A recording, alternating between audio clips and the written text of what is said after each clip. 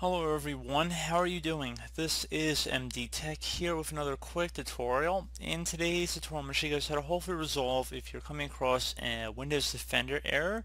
This is the Windows Defender Antivirus Network Inspection Service on local computer, or perhaps whatever the folder name is, might be a little bit different in your case, but started and then stopped. Some services stop automatically if they are not in use by other services or programs.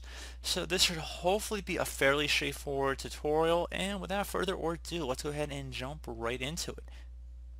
And we're going to start by opening up the start menu. Just left click on the start button one time. Type in regedit, so regedit. Best match should come back a registry editor. You want to go ahead and right click on that and then select run as administrator. If you receive a user account control prompt, you want to go left click on yes.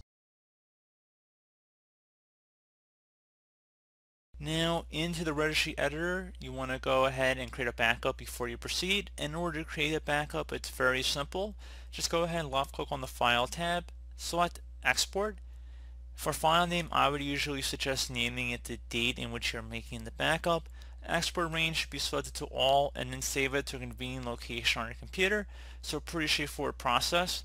And once you've created your backup, if you ever need to import it back in, just select file and then import. So again, pretty straightforward. So now that we have done that, we're ready to begin, and we're going to start by expanding the HK local machine folder. So either double click on it or left click on the little arrow next to it to expand the drop down. Do the same thing now for the system folder, so expand that.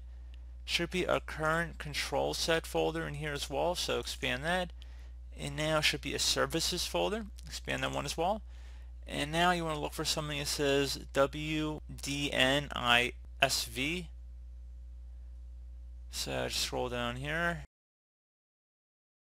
I might have missed a letter halfway through that. It's kind of hard to pronounce phonetically, but we're just going to go down to the W's here.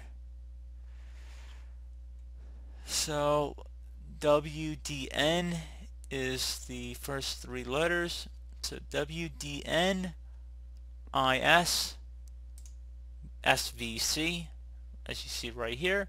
Pause the video if you need to just take a second and look and see the path that we follow to get to this point. Each backslash separating each word in here shows a different folder we had to go under. And now you want to go on the right side and you want to look for something that says start. So it should be a dword value. This is start in here. You want to go ahead and double click on that.